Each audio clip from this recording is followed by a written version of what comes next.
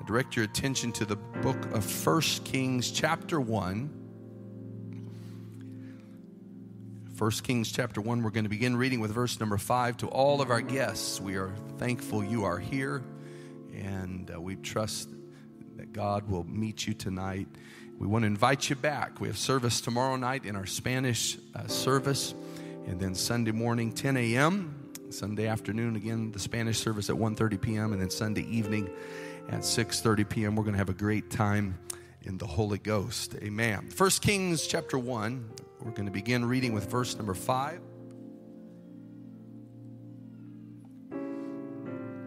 As you know, your Old Testament, as divided, has 39 books. The Jewish Bible, if you will, has the same exact books, but they're divided differently. They have 22 books. And for instance, the 12 minor prophets are all gathered together in one. And the books of 1st and 2nd Samuel, 1st and 2nd Kings are grouped together. And it makes sense because the passage that we're reading in 1 Kings is simply a continuation of 2 Samuel.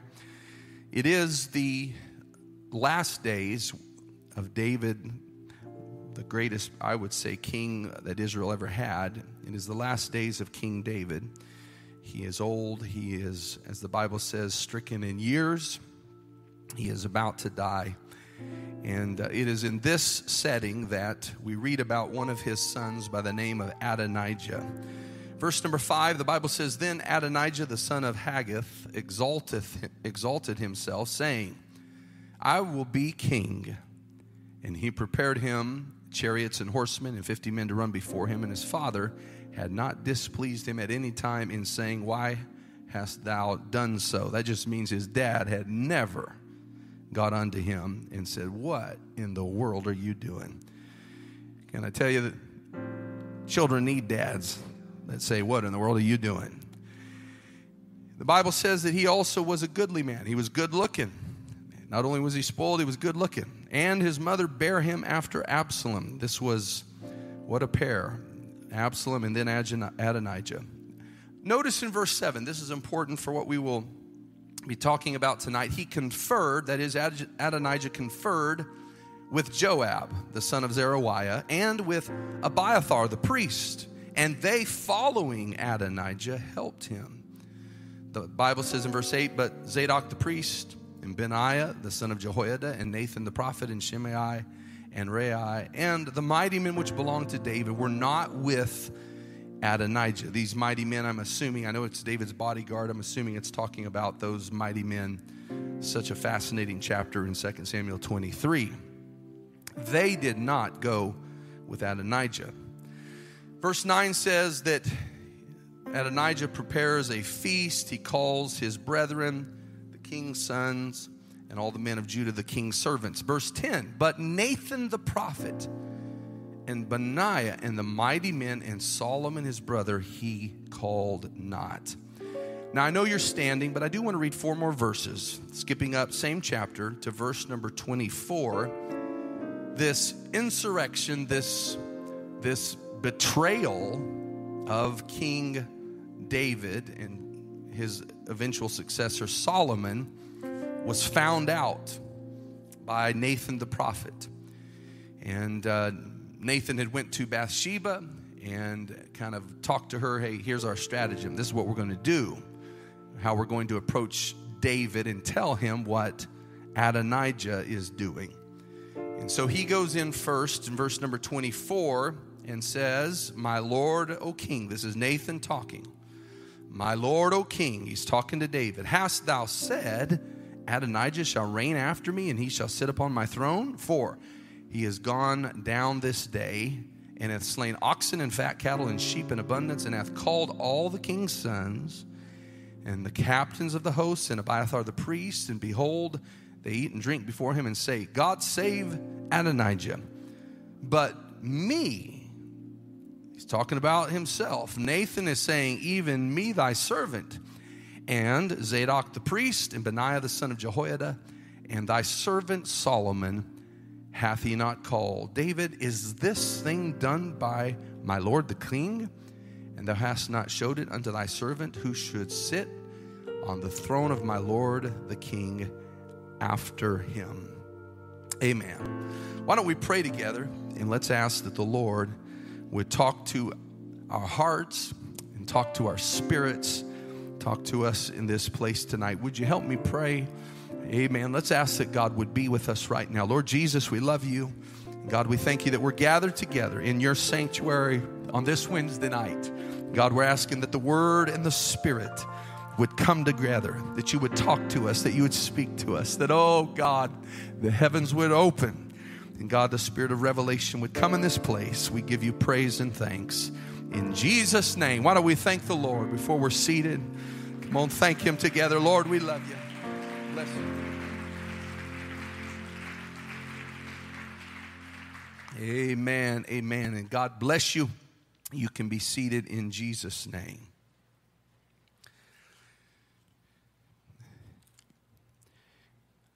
It is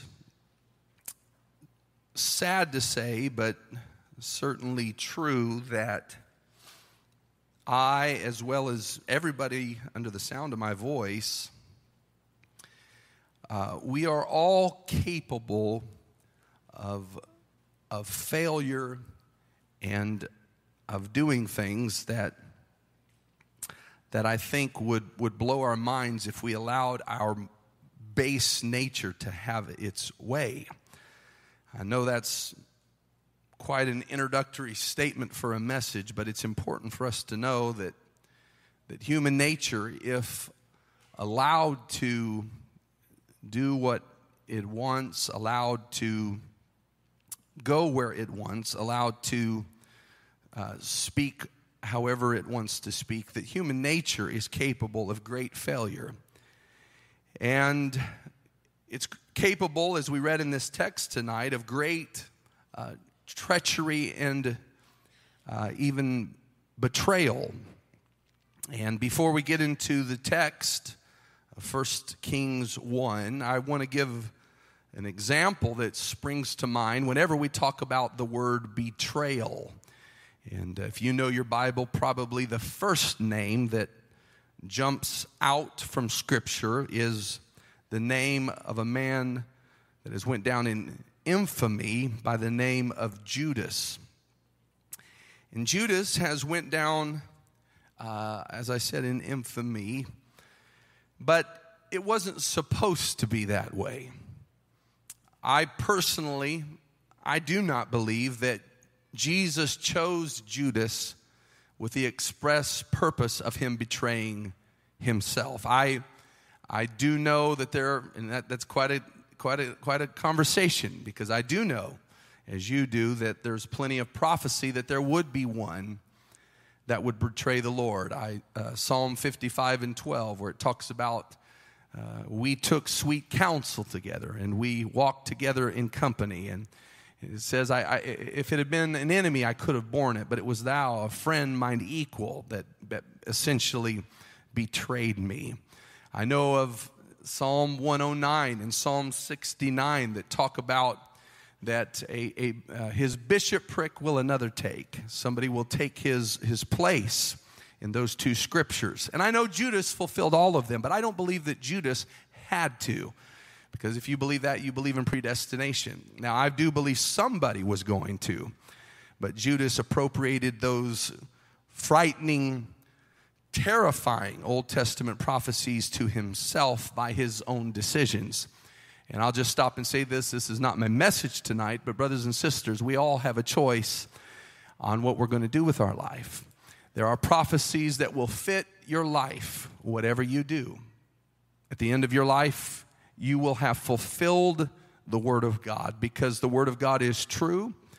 It is forever settled in heaven. It cannot lie. And it is specific to everybody under the sound of my voice. And so we have a choice that the Word of God will either be to us for cursing or it will be to us for blessing. Am I talking to somebody tonight that would say, I want God's Word to be in my life for blessing? When they do my funeral, I want them to be able to say, hey, the blessings of the Lord were upon his life and family. Anybody interested in ending your life that way? Amen. But Judas let those scriptures, those negative prophecies, apply to his life by his decisions. And again, Judas's life was not supposed to end that way, in my opinion. His life was supposed to end good. In fact, the name Judas means praise. Somebody say praise. What a beautiful name. It's the equivalent of the Old Testament name Judah. And he was perhaps one of the most capable of the 12 disciples. We understand that Jesus tasked him with the job of being the one that carried the bag. That means he was the treasurer for the 12 disciples. Can I tell you, you don't pick just anybody to do that job. Thank God we got an awesome church secretary, Sister Nancy Longo. Hallelujah. And you don't just pick anybody to do that. Amen. And I mean that we are blessed. Judas was picked. I think he had special giftings, special abilities. But somewhere in his life, he got twisted up and messed up. And I can't help but wonder that one of the key contributing factors to Judas's betrayal is the fact, I want you to notice there was a point in the book of John chapter 13 and all three of the synoptic gospels recorded as well, where Jesus essentially speaks to Judas and he says, if you're going to betray me, you need to hurry up and do what you're going to do. Judas leaps to his feet and flees the room, and it's from that point that he begins the process of betrayal. But I'll just tell you tonight, I believe that Judas made a major mistake when he got up in that moment. Amen. I think he should have repented, and he should have stayed at that table. He should have fell at the feet of Jesus and said, Jesus, forgive me. I don't know what's going on in my brain. I'm just here to tell you, I don't care what you are contemplating. I don't care what sin is in your life. I don't care what mistakes have happened in your life. We still serve a God that is able to make you clean and set you free. And brothers and sisters, the answer is not to run out of the room. The answer is to run to the altar. The answer is to run to the feet of Jesus. The answer is to get to the cross. Anybody thankful for a God that knows how to forgive our sins?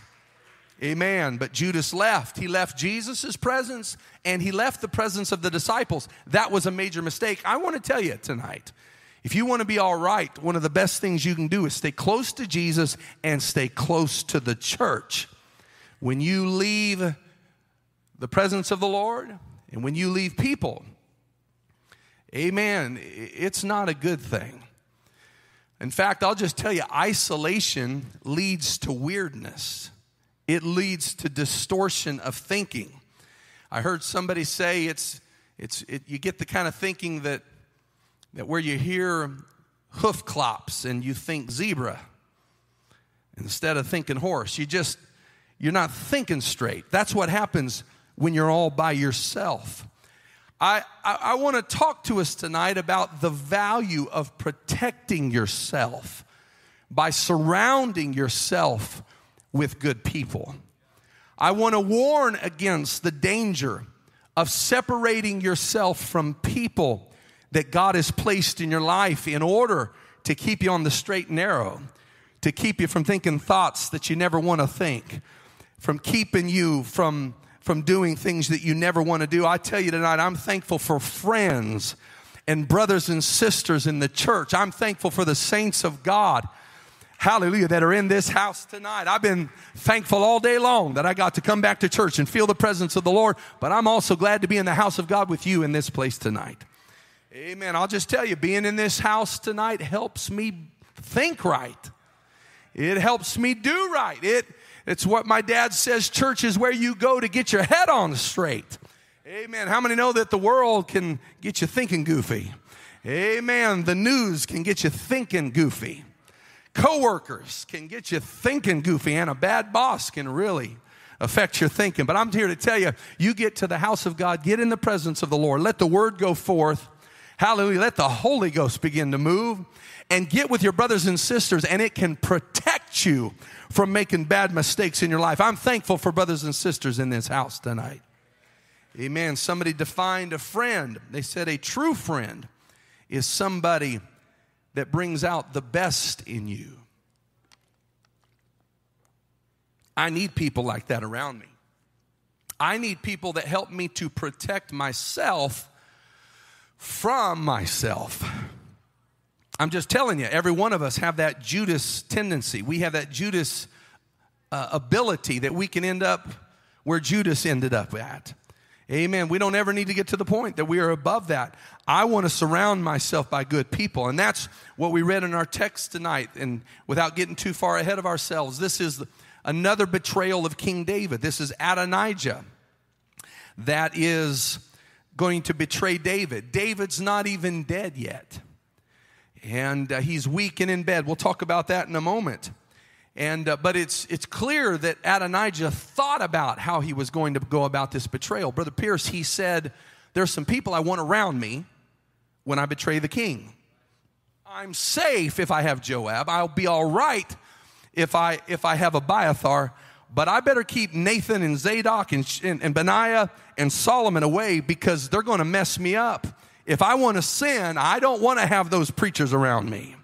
I'm here to tell you, it matters who you surround yourself by. Anybody interested in making it all the way to heaven?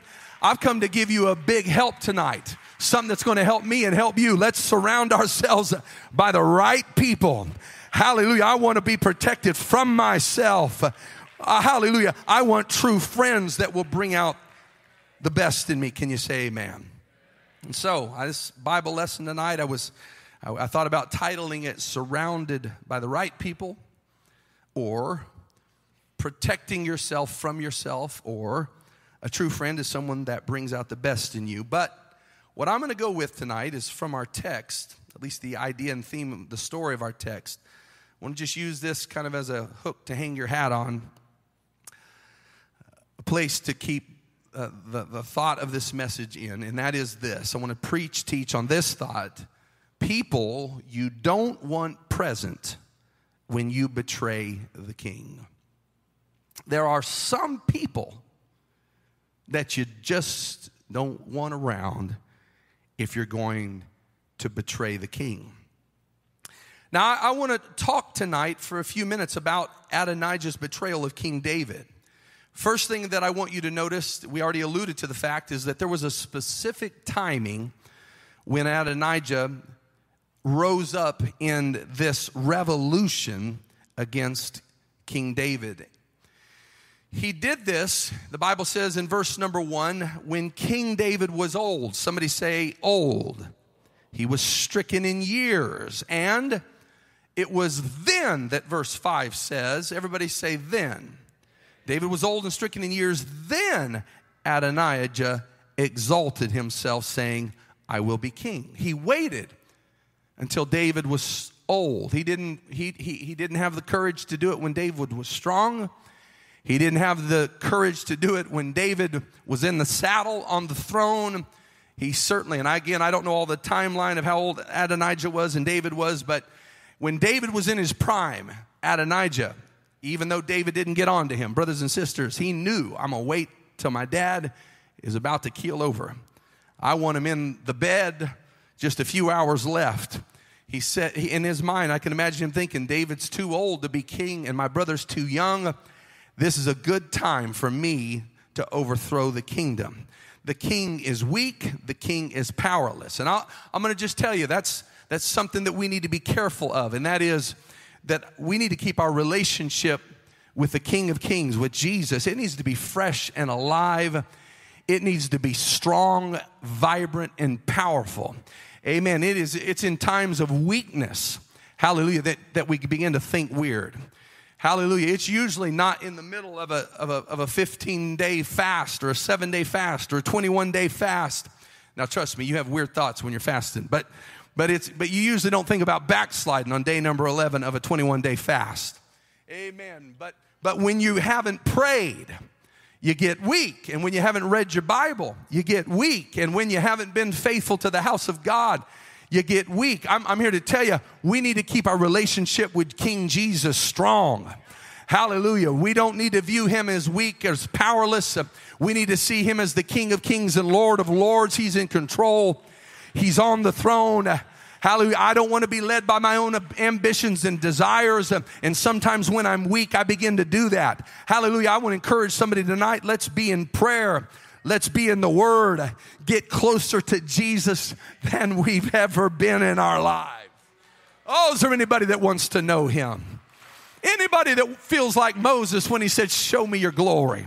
Anybody feel like the Apostle Paul when he said that I may know Him and the power of His resurrection and the fellowship of His sufferings, being made conformable unto His death, if by any means I may attain unto the resurrection of the dead? Anybody want to know Jesus tonight? I'm going to tell you, it's important that we have a strong, vibrant relationship with Him. It was when King David was almost dead that Adonijah looks over and he says, you know what, this is the time that I can pull this off. And he is led by his own ambitions, his own desires in betrayal of the greatest king that Israel ever had. I want you to notice also, as we've mentioned already, and this is what we're going to be talking about tonight, is that Adonijah's betrayal of King David is marked by him deliberately including certain people and excluding others in his betrayal of King David. The first thing that I want to take a few minutes talking about is those that Adonijah included in his betrayal. The Bible is very clear to say that there were two surprising people, in my opinion, that Adonijah must have went and talked to and asked them, hey, I want to be on the throne. I want to be on the king's throne. I intend to be king, and I want you on my side. The first of these two is a man by the name of Joab. Everyone say Joab. Joab, as you know, was the captain of the king's host. He was a man that was mighty. He was known for being powerful. And ironically, he is known for being faithful and a faithful adherent to King David. In fact, one of the things it says about Joab during this time is that he went after Adonijah, even though he didn't go after Absalom. And you have to ask yourself, Joab, what caused you to follow Adonijah? Joab, why were you a betrayer of King David with Adonijah? What was it? I don't really know what it was, but I know that there's some clues in Scripture. One of them that we do see in the life of Joab throughout his life is he is a man of unrestrained ambition. Of virtually everything you see about Joab is for his own advancement. Sometimes it's for the sake of the kingdom, but almost never is he doing things because of God. He's an ambitious man. And I just want to tell you tonight, we need to be wary of and careful of ambition when it comes to the kingdom of God. Vision is different. Desire is beautiful, but ambition is dangerous. Vision is wonderful. Desire and passion to be used of God is what God is looking for. But I'm telling you, an ambitious man that doesn't know how to restrain that when it comes to the kingdom of God, it almost always leads to failure. We look at the archetype of this is Satan himself. Amen. We know that Satan was ambitious, and it led to his failure. In Isaiah 14, we read where, in reference to Satan, to Lucifer, questions are asked. How art thou fallen from heaven, O Lucifer, son of the morning? How art thou cut down to the ground, which did weaken the nations? And then it says, this is how. For you have said in your heart, I will ascend into heaven. I, listen to all the personal pronouns, I will exalt my throne above the stars of God. Satan said, I will sit upon the mount of the congregation in the sides of the north. This is unbridled, unrestrained ambition. I will be like the Most High. I will ascend above the heights of the clouds. And yet the Bible says, thou shalt be brought down to hell, to the sides of the pit. Brothers and sisters, God is looking for people that are hungry to be used of Him. Amen. If there's one fire that I can fan in this house tonight, that would be the desire to be used of God, the desire to be a servant of God, the desire to win souls to God, the desire in this house for people to be a worshiper and praise. Oh, that I could somehow, God would give me words tonight to inspire this church. And this is a worshiping church. But oh, if I could inspire you to worship and pray and praise like we've never done before. I believe God wants that kind of passion and desire. But passion and desire and vision is different than ambition. Ambition leads to betrayal and failure. And I wonder if that's what part of Joab's problem. Another clue that we see in the life of Joab is very likely he held in his heart some offense. He was offended at King David. We know where this old commander, this gray-headed soldier, amen, probably had a grudge at David when David replaced him with Amasa. And we know he had a grudge against Amasa because the Bible says that Amasa, when he took Joab's place, David moved Joab out, put Amasa in his place. And the Bible says that Joab went up to Amasa one day, took him by the beard like he would kiss him. Amen. Beware of a man that tries to kiss you, that has a dagger especially. He takes him by the beard and he acts like he's going to kiss him, and he stabs him in the side under the fifth rib and kills him. Amen. He was offended. He was hurt. I'm going to tell you, be careful of people that are hurt. Don't surround yourself by offended people. Amen. I want you to hear me tonight. It's not a good thing to make best friends with people that are always offended. Oh, hallelujah. Be careful if your best friend is always griping and talking about how somebody did them wrong and somebody's talking about them. And I'm going to tell you, you need to be careful of that. Ambition and offense often go together. And before it was over, Joab had teamed up with Adonijah. Adonijah said, I am comfortable betraying the king with this man by my side. Amen. We see that ambition and offense often go together. Something that I've been noticing of late is one of the tribes of Israel by the name of Ephraim had there's a little track record that you see floating through Ephraim. Now, Ephraim was blessed. I talked about them, I guess, last Wednesday night. One of the sons of Joseph, they received that balanced blessing that we talked about. But Ephraim has this little track record. You read it first in Joshua chapter 17. They go to Ephraim and Manasseh go to Joshua, and without going into detail, they essentially ask him for more land, more acreage, more property. They say, because we are great people. Well, the truth of the matter is they were.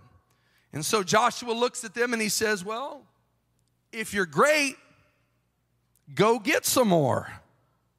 And they said, well, the place that you're talking about's got a lot of mean people there. There's enemies that might fight us. And he said, well, I thought you just said you were great.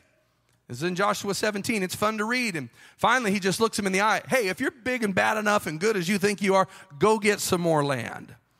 And so this kind of self-promoting Ephraim, you see this tendency in their life. And it next pops up that I noticed in the book of Judges chapter number 8 with Gideon. The Bible says that Gideon had fought as a judge against the Midianites. God had used him powerfully. And Ephraim, after the victory, comes to Gideon and they say to him, they're kind of offended. They're kind of in a tizzy a little bit. They're throwing a hissy fit. They say, Gideon, why did you not call us to fight? I mean, they just won this great victory, but he's saying, why didn't you use us? I don't know what you were thinking. I mean, we are gifted here. We would have killed that solo for the choir. What in the world are you thinking? Why did you not use me? And the Bible says that it moves on from there, and we read a few chapters later in Judges chapter 12, the same thing happens with Jephthah. Jephthah wins a mighty battle. He gets done, and guess who comes knocking on the door? It's Ephraim. And Ephraim, the tribe, opens the door and says, why didn't you use us? I know you just had a mighty victory, but you should have used us. Don't you know how great we are? Why were we passed over? Why are you asking so-and-so to do this? Why are you using them to do this? Brothers and sisters, they had a track record of being offended. And before it's over, they begin to fight against Jephthah. They started a little civil war. I'm here to tell you, an offended, ambitious spirit is a dangerous combination. And brothers and sisters, don't make that your best friend. Don't make that your best friend. Hallelujah. I'm just here to tell you, you don't want to have people around you that make it easy to betray Jesus. You don't want to have people around you that make it easy to betray leadership. You don't want to make it easy by having people around you that allow you to give way to the base nature that we all have. Oh, that God would give us a spirit that says, surround me, God, by people that are pure and true, that people that cannot be offended, by people that love the Word of God. Come on now, we need to surround ourselves.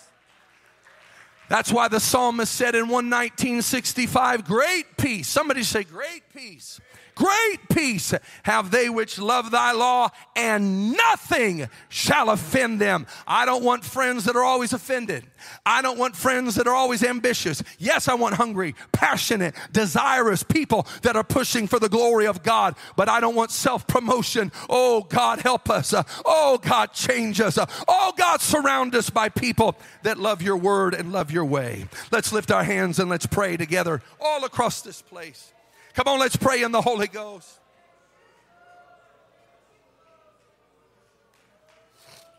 Oh, hallelujah, hallelujah, hallelujah. Hallelujah, hallelujah.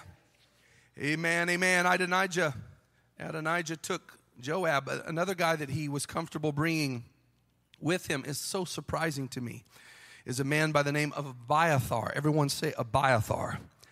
Abiathar was the high priest. We read this, that his defection here is absolutely staggering. It's surprising. It must have been a knife thrust to the dying David's heart.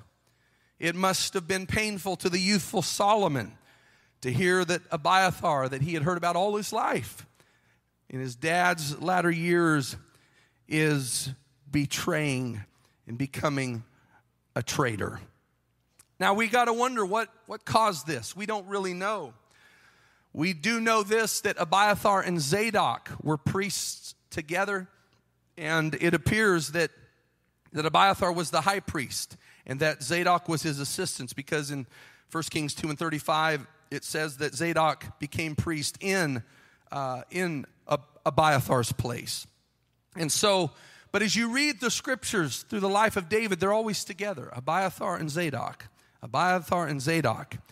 And some have speculated, and I've wondered, if maybe what caused this betrayal by Abiathar is that he had gotten jealous of his former friend by the name of Zadok. I don't really know, but I do know something got twisted up in his spirit. I did notice this today as I was reading. There was an interesting passage in 2 Samuel 15 when David is talking to both Zadok and Abiathar. Now remember, Abiathar is the high priest, so he's his superior kind of, and Zadok is the assistant. And David looks at the two and he talks to Zadok and he says, aren't you a seer?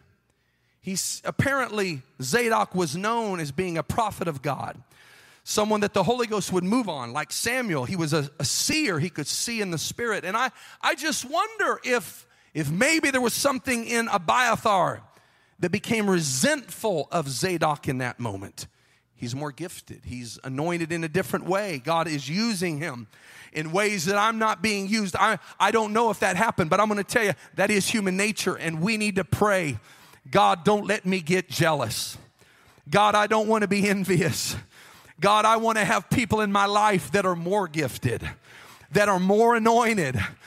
I want people that are more blessed. I don't want to be, and thank God it's easy for me, I don't want to be the smartest guy in the room, the most intelligent guy in the room, the wisest man in the room.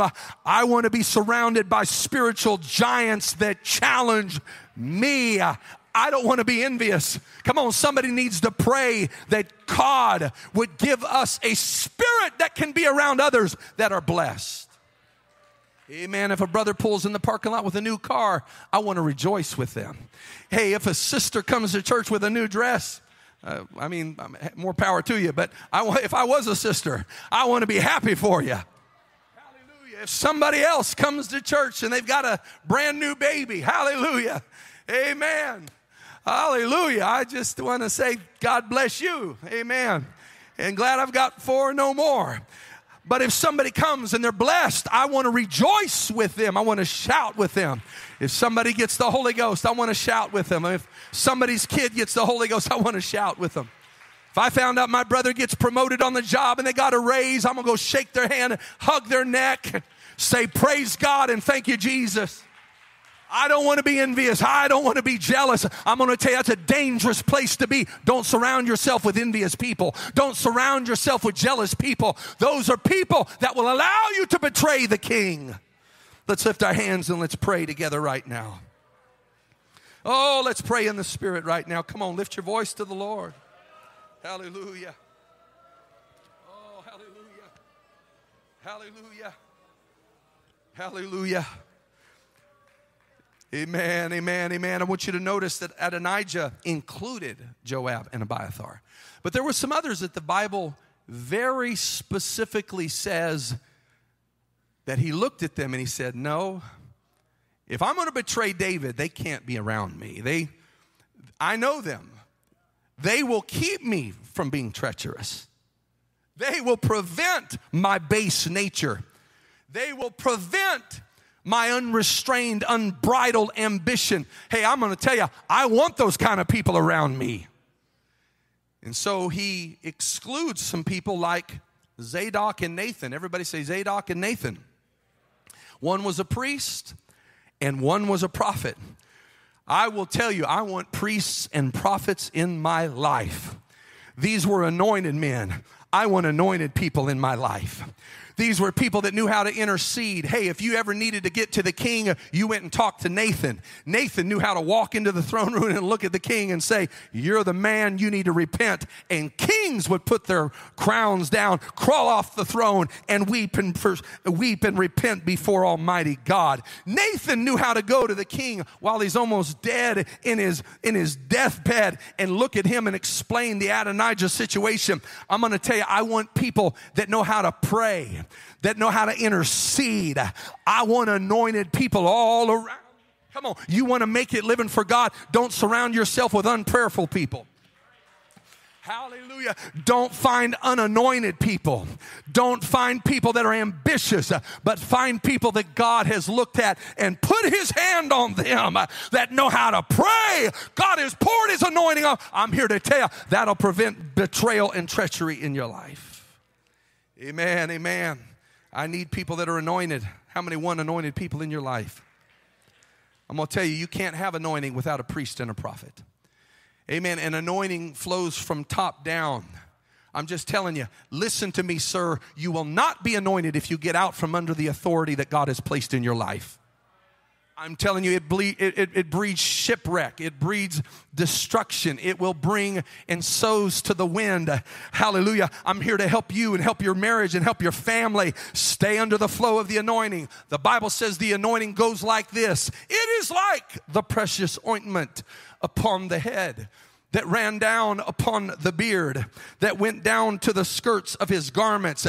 It's saying that the anointing that was on Aaron's head went from the head to the feet. It goes from top to bottom. And I'm telling you, when you get out from under anointed apostolic authority, you have no anointing. Is that too hard? Then you need to reconsider your position. If you get out from under apostolic authority, you are out there all by yourself. It's a dangerous place to be. Betrayal and treachery can have its way, but bless your heart. I believe I'm preaching to a bunch of people tonight. We want Zadok. I want Nathan. Bring anointed people. Bring the praying people.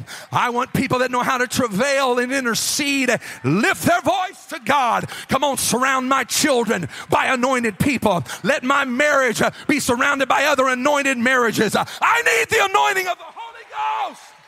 Oh, let's lift our hands and let's pray. Oh, let's lift our hands and let's pray.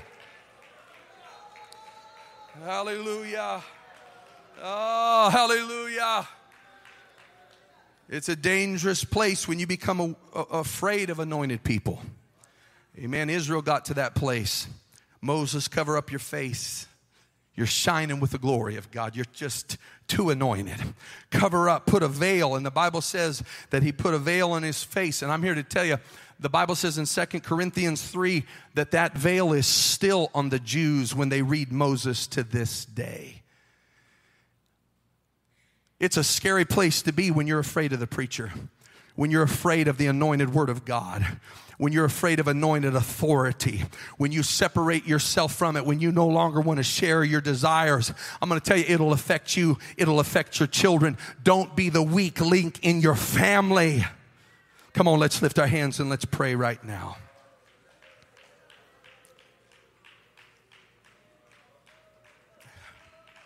Oh, hallelujah. Come on, I feel the Lord talking to us. Hallelujah. Hallelujah.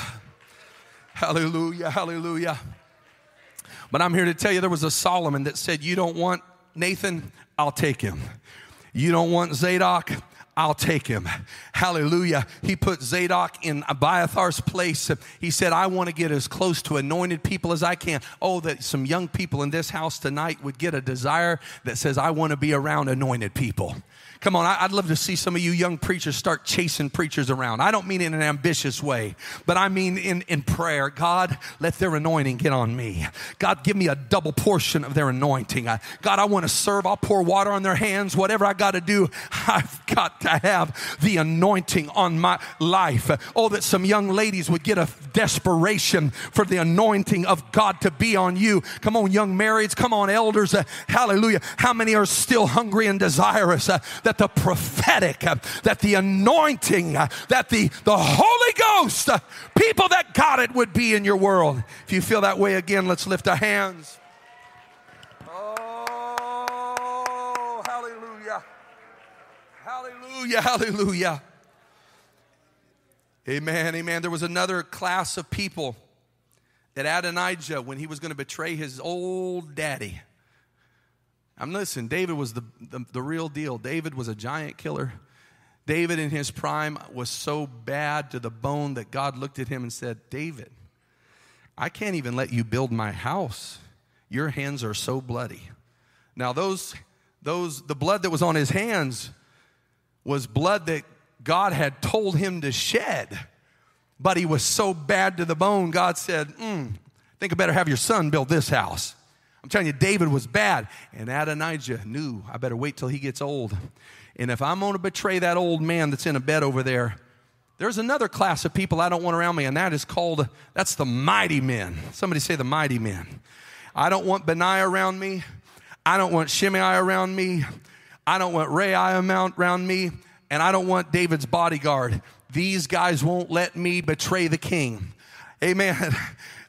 And yes, we know he did bring Joab, who was a bad dude. But Joab was weak in his character. He was strong in body and physique and mind, but he was weak in integrity. I'm just here to warn somebody tonight. Don't surround yourself with weak people when it comes to integrity. When it comes to integrity, I don't want to surround myself with unfaithful people. I don't want to surround myself with unprayerful people. I don't want to hang around people that don't know how to be in the house of God. But I want to be around some Benaiahs. Hey, there's some mighty men and women in this house tonight. If you're a new convert, I'm here to encourage you. Find people that know how to pray. and hang around them. Find people that know how to come to God's house and talk to Him and pray and hang around them. Find people that are there on Sunday morning, Sunday night, Wednesday night, and say, that's the kind of people I want to hang around. Hey, I want to be around the Benaiahs. You want to know about Benaiah? The Bible says of Benaiah, he was the kind of, this is just some of his mighty acts that he did. The Bible says he slew 2 lion-like men of Moab. I don't even know what a lion-like man is. I just know that sounds pretty tough. That sounds weird. That sounds scary. Sounds kind of monstrous. It was a lion-like man. But the Bible says he took them on and he took them out. That's the kind of guy I want to be around. The Bible says he also went down and he slew a lion in the midst of a pit in the time of snow. I don't even know what that means, but I think it's bad to the bone. I don't know if he killed the lion because he knew if there was enough snow, I've heard this preached, that the snow would fill the pit and the lion would get out. And so he said, I'm going to kill you now before you endanger somebody later. I don't know. I just like to be around mighty men. I don't know what that all means, but I want to protect myself by surrounding myself with men and women that can take care of monsters, that can handle wild beasts. I want people that have got their pride under control. I don't want to hang around people that let pride, the monster of pride in their life. I don't want to be around selfish people. I don't want to be around gossiping people. I don't got time to be around negative people. I don't want to be around lazy people. I don't want to be around fearful people. I want to be surrounded by mighty men and women that'll take care of the wild beasts, because if I get a Benaiah in my life, that's going to help me in making sure I'm loyal to the King, and I want to live for God all the days of my life. Hallelujah. Come on, somebody needs to make up in your mind, I want Daniels in my life that can go in a lion's den. I want 3 Hebrew children that can go in a fiery furnace. I want a Jonah that can get swallowed by a whale, get his spirit right, and preach to Nineveh. Hallelujah. I want a David that can take out a Goliath. I'm not looking for dead, dry people that are barely making it. Now listen, you know I want everybody to make it, but if I'm going to make friends and close acquaintances, I've got to surround myself with mighty men and women that know how to live for God. Oh, is that how you feel tonight? Amen. I want people that have got some experience with lions. You know why Daniel could go in a lion's den? Amen. Because he had seen all kinds of visions of leopards and lions. Amen. This is the guy that had those dreams. A lion's den was nothing for him. I want to be with some men and women that have got some battles in their past. Hallelujah. They know how to fight till their hand clave to the sword. I want some people that got some battle scars. Hallelujah. You need to say, I'm going to hang around people that are going to prevent me from letting my base, Judas, treacherous nature have its way in my life. I want saints of God that are powerful, that'll prevent me from being that way. I want to live for God all the days of my life. Amen, amen. And I'm going to move quickly here. The Bible says that there was one other individual that Adonijah did not call. When he was going to betray his old dad that was laying over here in the bed. And I'd like for the musicians to go ahead and come. The Bible says that there was one other that Adonijah did not call, and that was Solomon, his brother. Everyone say his brother. Everyone say his brother. He didn't. Look at your neighbor and tell him he didn't call his brother. Now I'm going to tell you, our prayer needs to be, God, help me to stay close to my brothers and sisters. I know I said it already, but we need one another. We need the church. Amen. You're not going to make it on your own. It's dangerous to get isolated. You get weird thoughts. You start thinking hoof clops and it must be a zebra. Anybody else would say that's a horse. But you're all by yourself in a cave and you get weird thoughts. I heard about a guy by the name of Joshua Slocum. He was the first person in 1895 to circumnavigate the globe in a sailboat by himself. Went all the way around the globe in a sailboat by himself. But he began to have hallucinations. He said he was lost, and all of a sudden, Christopher Columbus showed up in his boat. And no, it wasn't Christopher Columbus. It was his pilot from the ship Pinta. And that pilot kind of steered his boat through the heavy weather as he lay there sick with food poisoning and got him to land. I'm going to tell you, you get weird when you're all by yourself. Brothers and sisters, you start imagining things that have no basis in fact. I need my brother. I need you to keep me normal. Hallelujah. And you don't even have to be normal to keep me normal. We can both be a little bit weird, but together we can God can help us. I'm telling you, we need one another. When you're by yourself, the devil can pick you off like that. I heard about zebras, and part of their defense mechanisms, we all know that zebras have stripes. And one of their main predators is the lion, or the lioness. And they talk about how that these zebras, when they're in a herd, I kind of got zebras on the brain, don't I? What does that say about me? Anyway, they say that when zebras are in a herd, I guess you'd call it a herd of zebras. There's probably a technical term for it, a stripe of zebras or something. Anyway, that when they're all together, that lions cannot distinguish one zebra from another. They're just a big mass of zebra-ness. I think the devil out here tonight, he's kind of trying to pick you out, but it's like, and all I can see is the church. I can't even see Brother Watts. I just see the church. I don't see Brother Terry. I just see a big mass of blood-washed child of God. I don't see Sister Rhonda Lee. I just see in the Lighthouse Church, hey, you're safe in the church.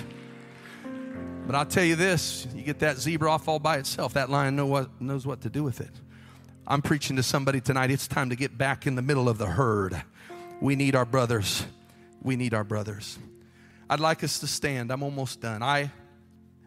If you know the Bible story here, you know that while Adonijah did not call Solomon, he did call all of the other king's sons. So he did call some other brothers. But the question is, why didn't he call Solomon? Why didn't he call Solomon? Well, I'm sure it's because Solomon didn't agree with him, right? Adonijah says, I want to be king, and Solomon had probably been told by his dad or his mom, you're supposed to be the king, or God himself. We know that Adonijah knew, if I talk to Solomon and bring him in here, he ain't going to be for this. Maybe it was just because he knew down in his heart, Solomon is the one who is really anointed of God to be king. And he said, so I'm not going to put you in the group. I don't want you here. I want to have free reign to let my base nature run. And in so doing, Adonijah placed himself at odds with the will of God. He now was warring against his own brother simply because he wanted to be king instead of his brother. I'm here to tell you, brothers and sisters, we need to surround ourselves with the right people. I believe that base part of me, I can minimize the chances of it running amok. I can keep at bay that ambitious side of me that wants to push others down so I can emerge. And I can do that by putting the right people in my life. And I'm talking to people tonight. It matters. Oh, it matters who you surround yourselves with. Is there anybody that says, I want anointed people around me? I'm going to tell you, I'm 46 years old. I've never been more hungry to have anointed peers. I want young men that get in this pulpit that preach with power and anointing. I want them to be more gifted, more anointed. In fact, I want to do everything in my power to promote that. I want to help that. I want to finance that. I want to find them and bless them. And I believe if we can do that in this church, that anointing can prevent us from failing. I'm not looking for weak people so that I can feel stronger than them. Now, you know, don't take that out of context. I want everybody, I don't care how weak, but I'm talking about surrounding myself by weak, unfaithful people with lack of integrity. I don't want that. And I believe I'm talking to a bunch of people that want mighty men of God, mighty women of God. I want to be surrounded by people of character. Hey, I'm looking for people that are more faithful than me, that pray more than us, that read my Bible more, that'll encourage me, oh, hallelujah. I'm looking for people that are mighty for God. And is there anybody in this place that wants your brothers and your sisters? I want my Solomons. I need one another. Hey, I need you.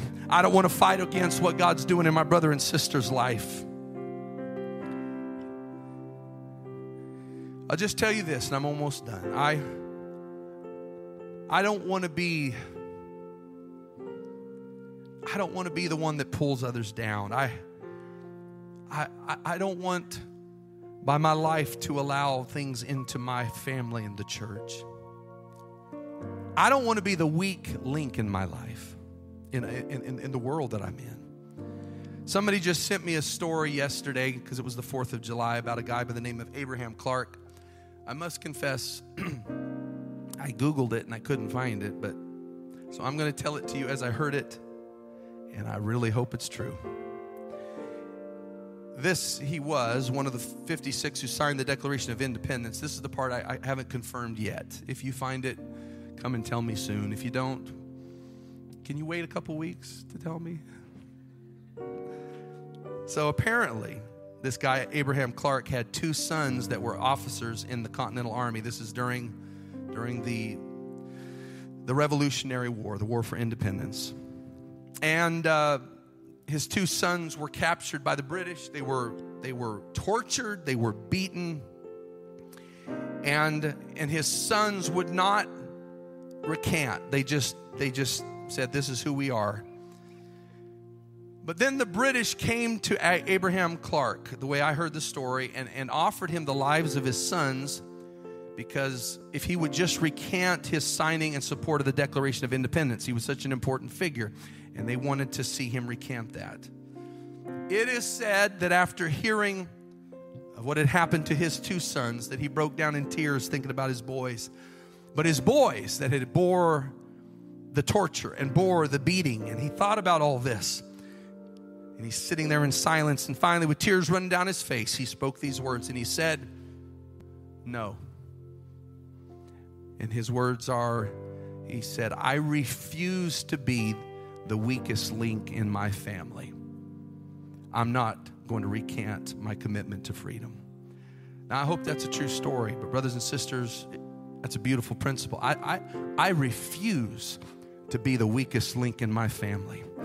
I refuse to be the weak link in my group. I refuse to allow my base nature to affect those around me. I refuse to be the weak link in my church. And here's how we fix it, because we all have brokenness, and we all have a tendency to betrayal. Everybody here, I hate to tell you, we could all be a Judas if we let ourselves. But I'm going to tell you, there are some solutions to this. Don't do like Judas. Don't get up from the table. Don't run out the door. Don't leave his presence, and don't leave the presence of the people of God. Surround yourself by the right people. The kind of people you don't want present when you betray the king. That'll keep you from betrayal. I'm here to tell you tonight that I want anointed people, mighty people. I want my brothers and sisters around me. God, keep them around my life. And if that's how you feel, tonight, then I'm going to open this altar tonight for every man, woman, and child that would like to come to this altar and pray. And I want you to come and lift your hands and lift your voice and begin to talk to the Lord and say, "God, I want you to put the people in my life you want me to have. I want to be surrounded by anointing. God, put the faithful, put the mighty, put people of integrity. God, I want righteous people. I want gifted people. I want seers. I want the prophetic. Surround me, Lord. I don't want to betray you. Oh, that's beautiful. When you come, let's just lift our hands. I'm here to tell you, God can put the right people in your world. God, give me the Zadoks and the Nathans. God, give me the Benaiahs. Give me the mighty men. Oh, if that's how you pray, feel, why don't you lift your voice and pray? Oh, God, let my brothers and sisters surround me, Lord. Surround me, Lord. Strong people, people of integrity. Come on, I'm not going to isolate myself.